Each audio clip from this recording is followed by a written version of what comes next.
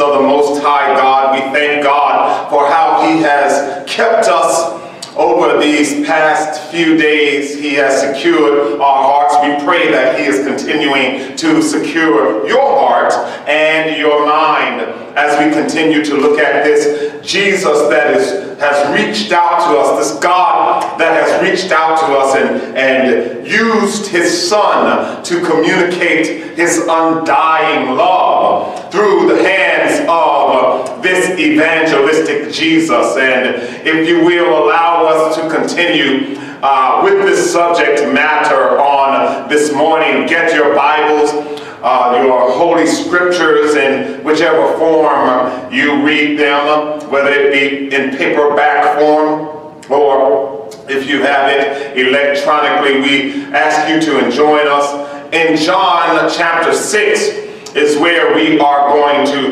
begin our springboard here this morning as we talk about faith and as we talk about having faith in Jesus. And that's important. It's important in the world that we live in because there are so many that do not embrace faith in Jesus Christ. And God has reached out to the world and demonstrated His love through faith, and demonstrated His love and calling us to faith, and calling us to faith that is rooted and grounded in the demonstration of His love as He's demonstrated it through the free hand, through the free gift of His Son. And we share that with you this morning because of the times. We share that with you this morning because it is a message that is relevant in the age that we live in. People are resistant to a Jesus.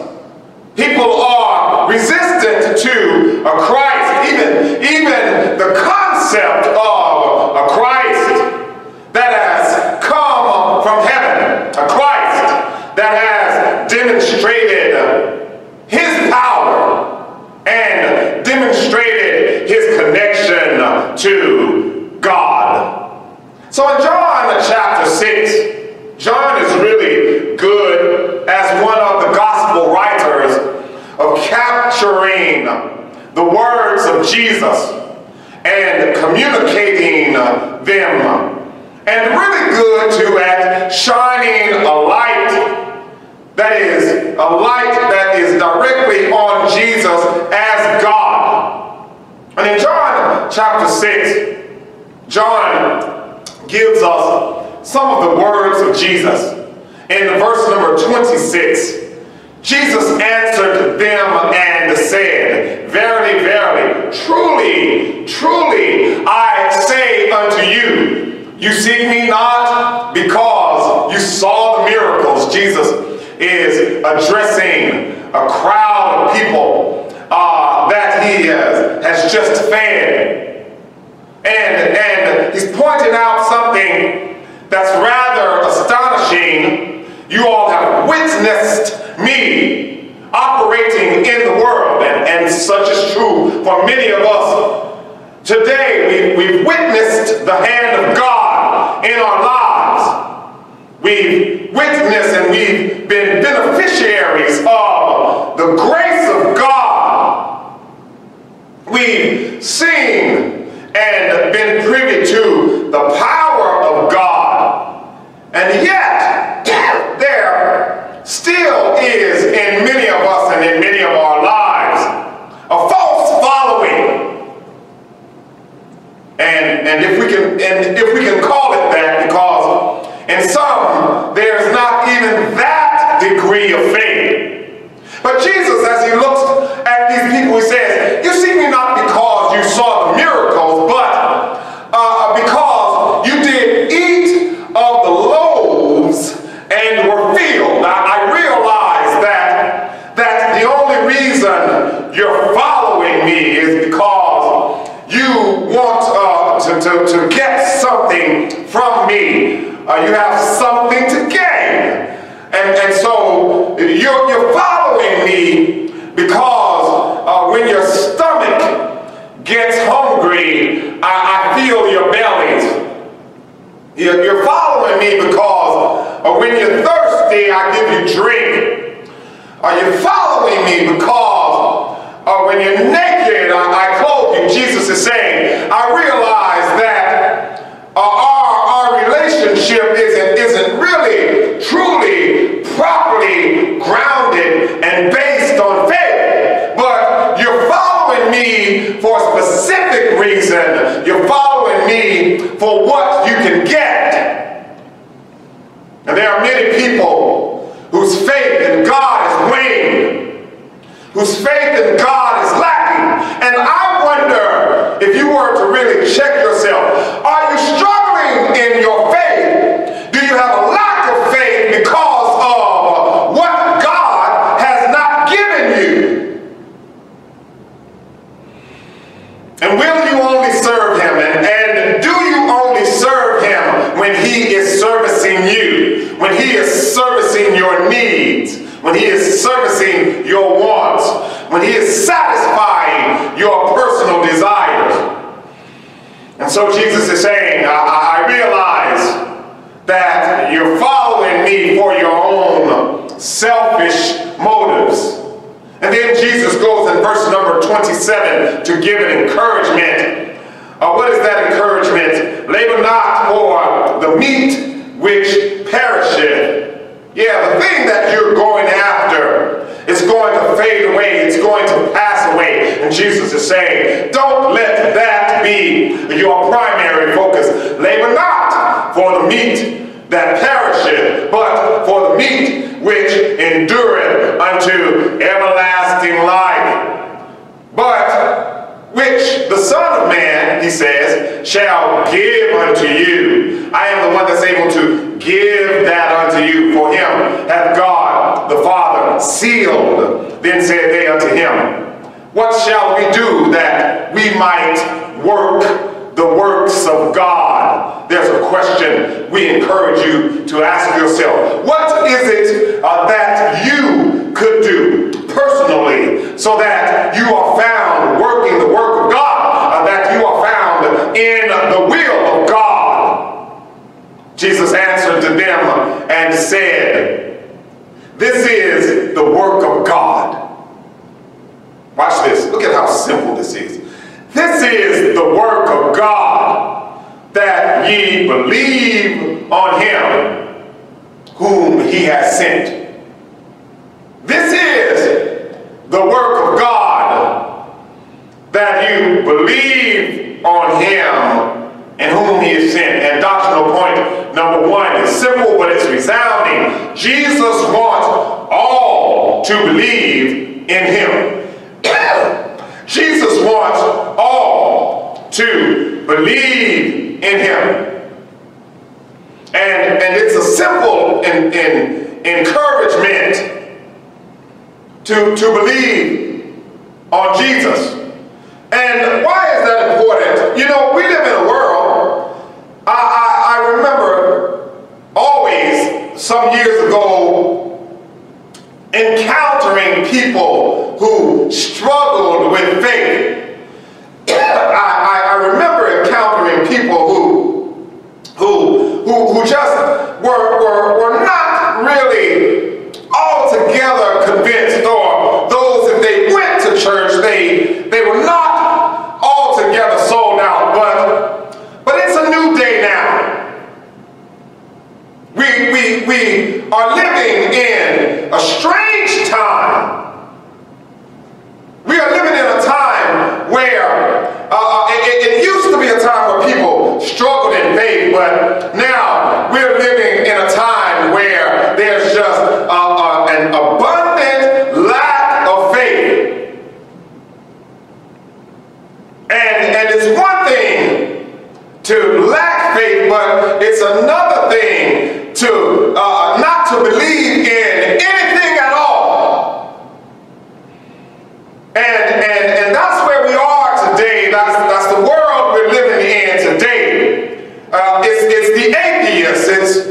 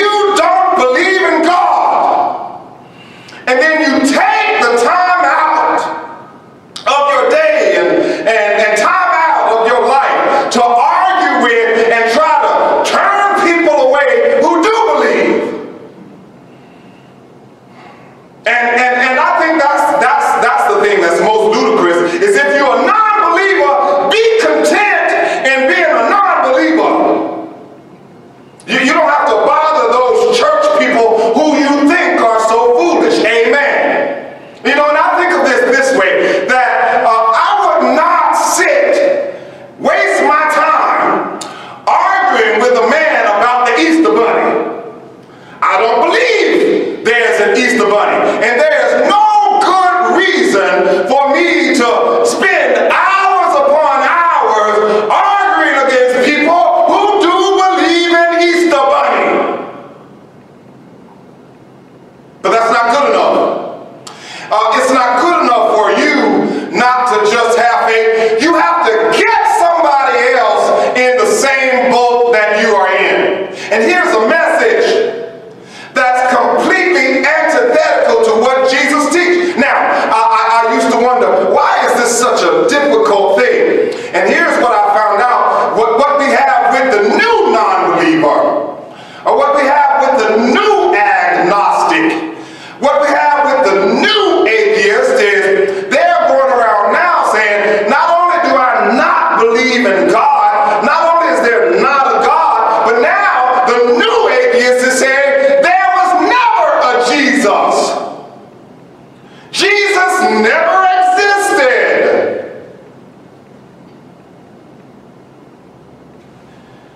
And most good historians, some of which are atheists, look at other atheists. I'll quote Bart Ehrman. Bart Ehrman says, those of you who are atheists are really making us atheists look bad because you're going around saying stuff that's silly. The majority of historians, although we don't agree that Jesus is God, we still say he existed. But the new atheist, the new agnostic, is not content with saying we don't want to follow him. Now we want to even erase the fact of if he even existed. It's interesting to the fact that at least 2,000 years later, we're still talking about and we are still quoting someone that you say never existed. And that's the struggle that we have in the world. That's the struggle that we are encountering in the world. And the truth of the matter is, I'm afraid that their preaching is getting louder and louder. And they're winning more converts. And the reason they're winning more converts from the church. And the reason they're winning converts from the church is not that our message isn't being preached, and it's not that our message is not sound. It's just that you are not rooted and grounded in the faith. One argument that's presented by the atheists is, well, if Jesus existed, why can't we find any documents about him? And what a struggle it is. They want to discount the Gospels that we are reading. They want to discount the Bible and say, well, what else do you have? We have a whole compilation of things written about a man and written about a God that you say does not exist. And you say, well, throw that away, and what else do you have? And I promise you this, whoever you are, wherever you are, 1,000 years from now, what will be the evidence that you existed? 2,000 years from now, what will be the proof that you were ever here? That's man's struggle. We always want to bring validation to our existence. That's why we're always writing, or we're always looking at someone has spray painted, or someone has drawn in some obscure location. Jerome was here. That too will fade away. And Jesus here is calling us to faith, and calling us to remember our faith, and calling us to be steady, and calling us to be sure, calling us to be rooted, calling us to be grounded. Jesus says something we often read this at funerals because we're trying to encourage you. And that's another thing I don't get about the atheists. What are they going to tell you at your funeral? Your mama's dead, your brother's dead, your loved one is gone. And what is the hope that they're able to offer you? Well, here's the hope that comes from Jesus.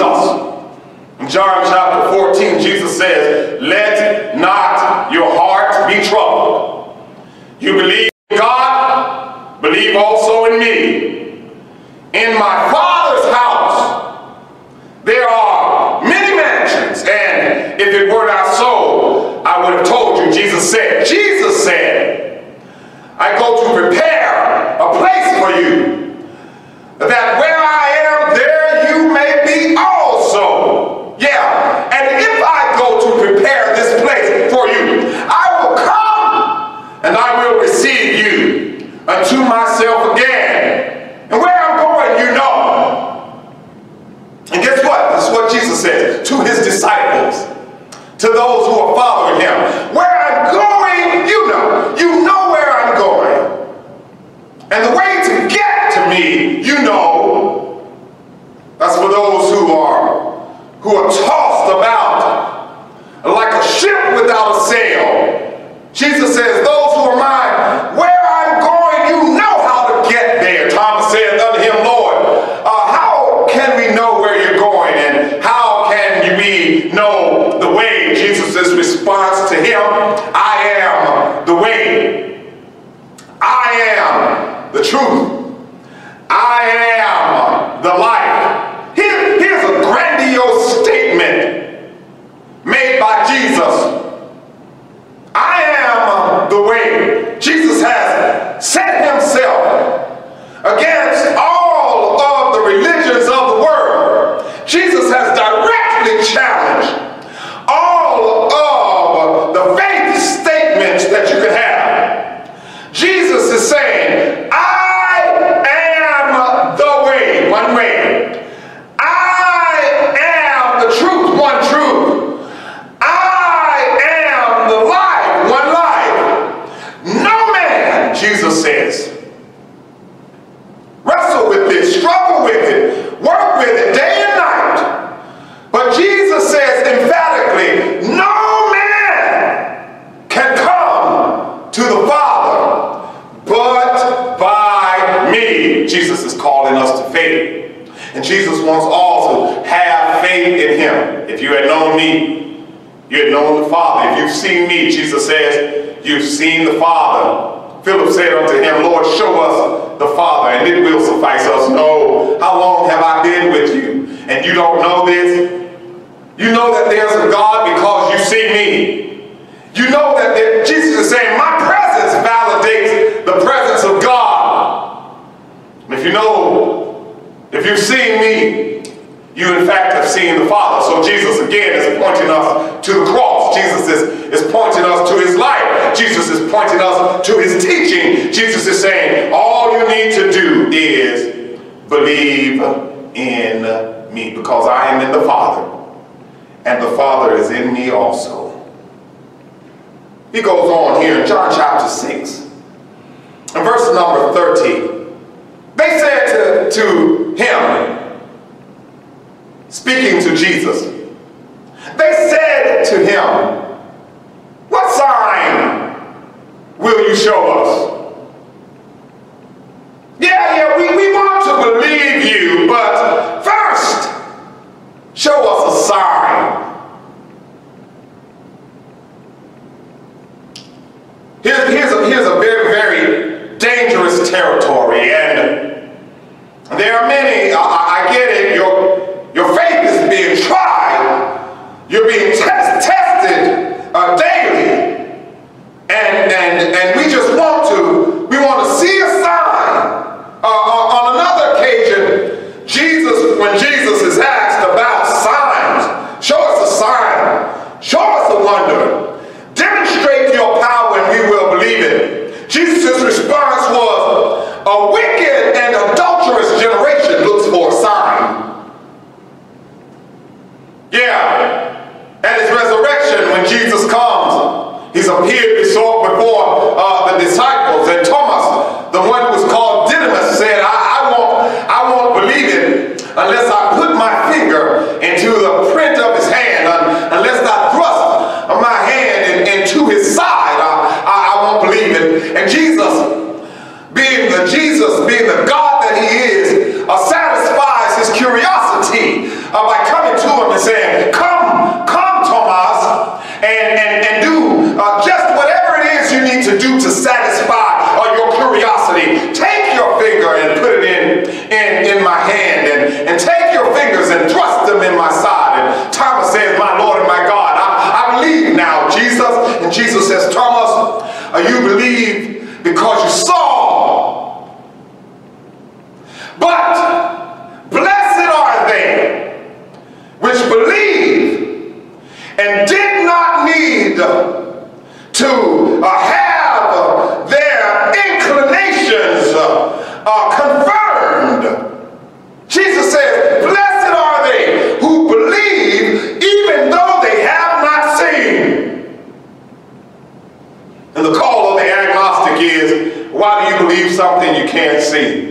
The call of the atheist is, why are you all believing in something, in a God that you've never seen? Or why are you putting your trust and putting your hope and putting all of your faith in this God? And if God is real, you see, this is not a new challenge you're issuing. If there is a God, why won't he do something now? Or why won't he prove himself? Or why won't he show himself? And these people are saying the same thing. They're saying, well, Jesus, show us a sign, and we will believe you. Our fathers did eat manna in the wilderness. They ate manna in the desert, and as it is written, he gave them bread from heaven. Jesus said unto them, verily, verily, truly, truly, I say unto you, Moses gave you not that bread from heaven.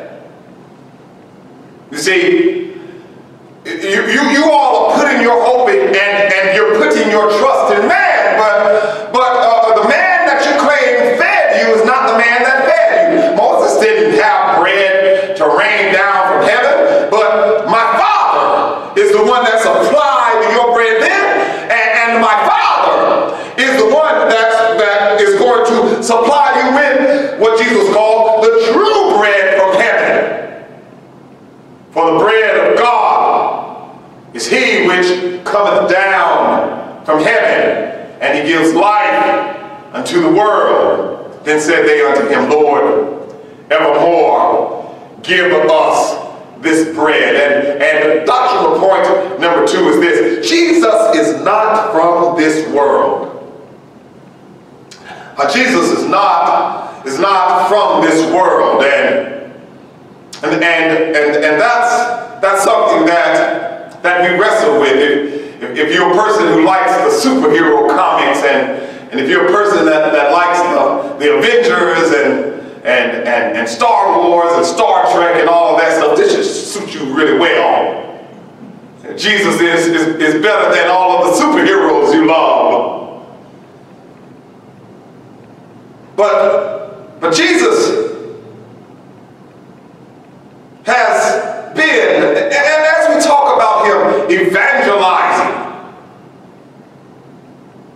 Jesus has come to a world, interestingly enough, that he has created.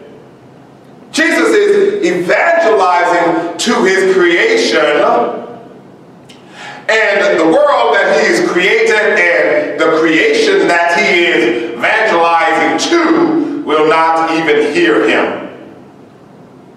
Jesus goes on in verse number 35 to say, I am the bread of life. He that comes to me shall never hunger. He that believes in me shall never thirst. He's back at this. I've come down from heaven. And because, you see, for this reason, Jesus is able to see what we can't see. Jesus is able to share with us a different perspective. And that's important because we get tunnel vision. We are only concerned, we are only fixated with our life. We're only wrapped up in our issues. And Jesus, as he is speaking to us and as he is been sent to communicate to us, he's communicating a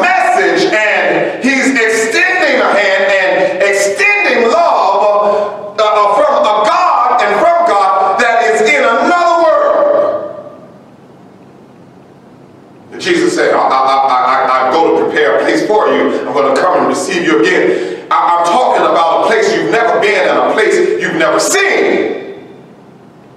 And I'm trying to get you to that place.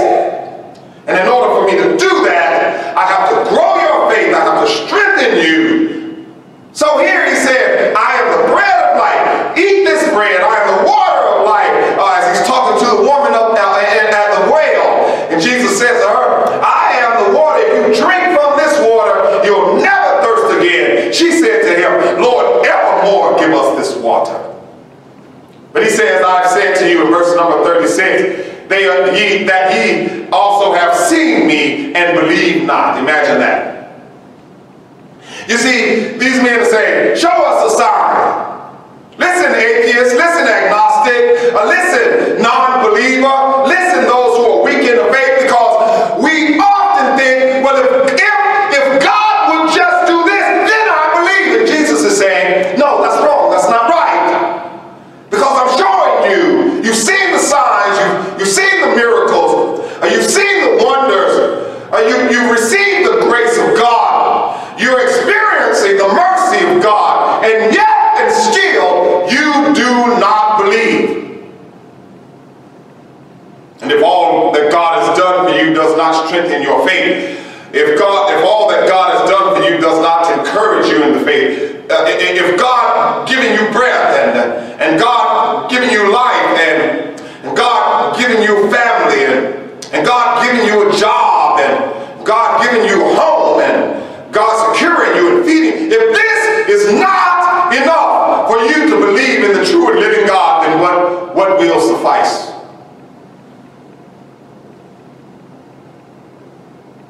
And so he's communicating to us. Jesus says, I've shown you this. You've seen me, and yet you still do not believe. All that the Father give me shall come to me. And him that comes to me, I will in no wise cast him out. He says this, verse number 38, for I came down from heaven, not to do mine own will, but the will of him that sent me.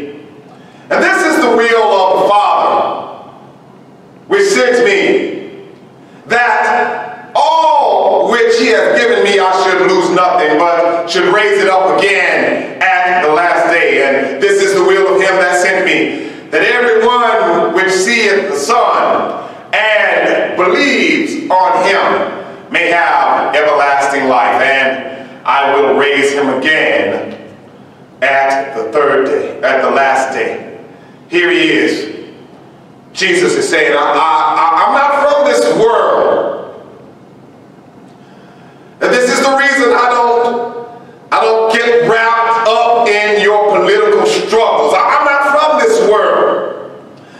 This is the reason I don't need to sit on your thrones. I'm not from this world. This was something he had to share with Pilate, as people were saying, he says he's the king of the Jews. And Pilate says, well, are you king? Or are you coming to take my job? Are you coming to take my spot? And Jesus says, Pilate, my kingdom is not of this world. I'm not trying to get wrapped up in this silliness that you all have that's going on here. If my kingdom were of this world, do you think you would have been able to take me? If my kingdom were of this world, my people would have torn this house down, would have torn this place up. No, I'm trying to communicate something greater to you. And we should remember this, that as we're fixated on this life and we're fixated on this world, Jesus is from another world, and he's trying to get us to the world that he is from. He's trying to get us to that place that he inhabits. And in order to do that, he has to change our minds. In order to do that, he has to change our perspective. In order to do that, he has to change our hearts. He wants us, in turn, to be otherworldly. He wants us to be in this world, but not of the world. He wants us to, as as the Colossian writer says in Colossians chapter 3, set your affection on things above, not on things of the earth. In John chapter 6, the writer goes on, John goes on to say this in verse number 41. The Jews then murmured at him because he said, I am the bread which came down from heaven. And they said, is not this Jesus, the son of Joseph, whose father and mother we know? How is it then that he says, I came down from heaven? Jesus therefore answered and said unto them, murmur not among yourselves.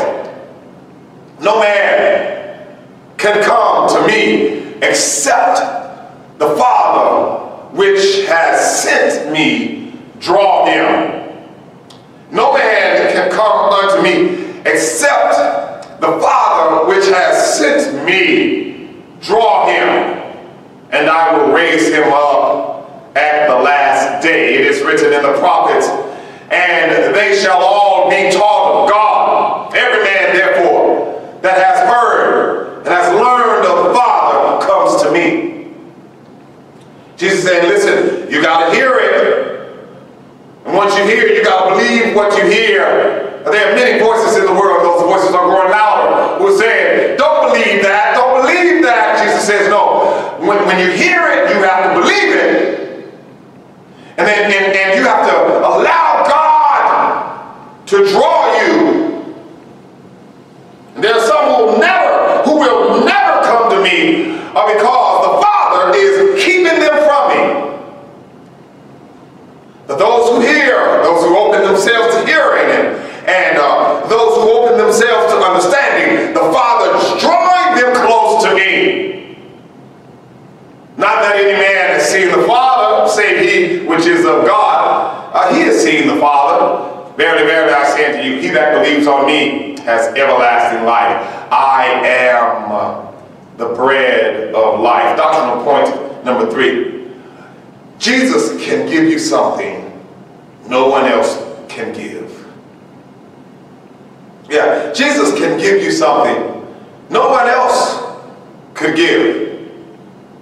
Jesus is promising everlasting life. What's the alternative? Hellfire and damnation. Yeah, Jesus is promising something no one else can promise. Everlasting life. And who doesn't want to live? Who does not want to live? What lies in each and every one of us is a basic instinct. If there was a threat, an imminent threat, imminent danger to your life, right here, right now today, where you're sitting, where you're standing, you would do everything you can to protect and preserve your life. It's in you. It is instinctively a part of your makeup. And we will do that as it relates to our physical life. Well, guess what? Your spiritual life is more important than your physical life. And you should fight. You should fight to preserve your everlasting life. And I'm afraid that the non-believer, I'm afraid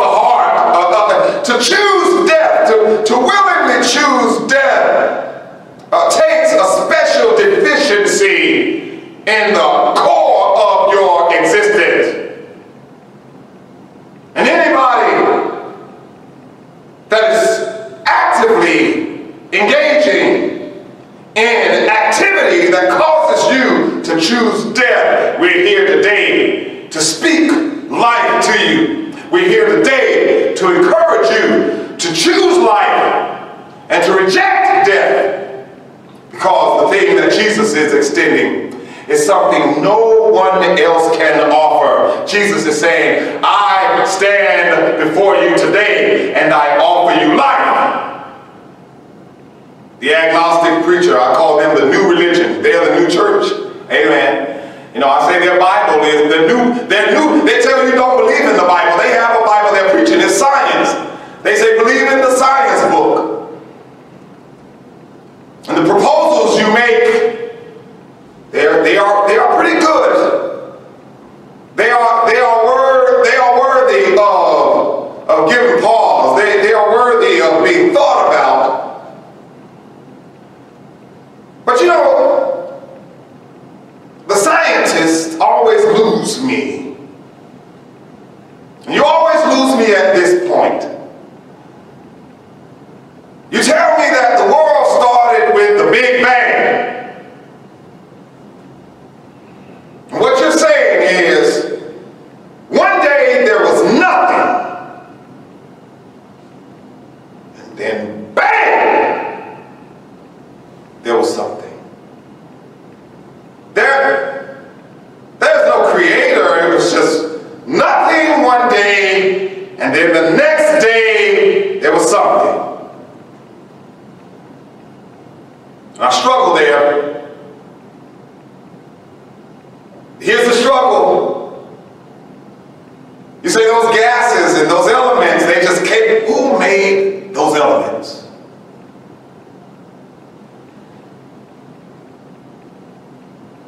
And they propose to offer explanation. But I would suggest to you that what they're offering is no hope. I would propose to you that what they're offering to you is no salvation. I would propose that what they're offering to you is death, no life. And Jesus is saying, I've come that you might have life. And I've come that you might have life. And that you might have it more abundantly. He's saying, I want you to eat of this bread that he's calling the bread of life. Jesus, as he spoke on this rise, at one occasion he was saying to his disciples, except you eat my flesh and you drink my blood, you don't have any life. And then the Bible says from that point on, many of his disciples followed him no more. And Jesus looked at those who remained and said, will you leave me also? And they say, Lord, to where shall we go? You have the words. Just your very words. You have the very words that lead us to eternal life. And I'm sitting here saying to you that Jesus is saying that today. In John chapter 6, verse 56, he that eats my flesh and drinks my blood, he dwells in me and I in him. Jesus is saying, I want to dwell in you. I want you to come together. I want us to dwell together, and I want to dwell in you. As the living Father has sent me, I live by the Father. So he that eats me, and he shall live by me.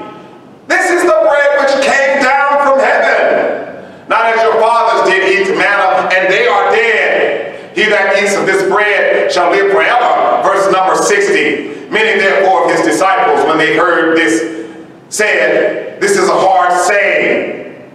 Who can hear it? Jesus, this is difficult. Jesus, these things that you're saying, they're difficult. These things that you're telling us to do, they're hard to do. Jesus says, he knew within himself that his disciples were murmuring, and he said, does this offend you? The message I'm delivering, does it offend you? Are you offended I know it's difficult. I know it's hard to grasp. I know it's hard to bear. But Jesus is saying, are you offended by what I say? Are you offended by what I do? Are you put off? Does it make you turn away? Does it lead you not to follow anymore? Because although it's hard, Jesus says, if you can embrace the difficulty, the reward, the thing that you gain is everlasting life. So what should we do? It's a simple inscription. What should we do? Put your faith in Him. In a world where faith in God, and in a world where faith in Christ is being pushed aside, we're still encouraging you to seek a Creator, to seek to be connected to the one that has made you. And He's looking to connect with us through His Son as He has come to this evangelistic ministry on this earth. We encourage you to allow Him to have place in your life on this day and in days to come. God bless you.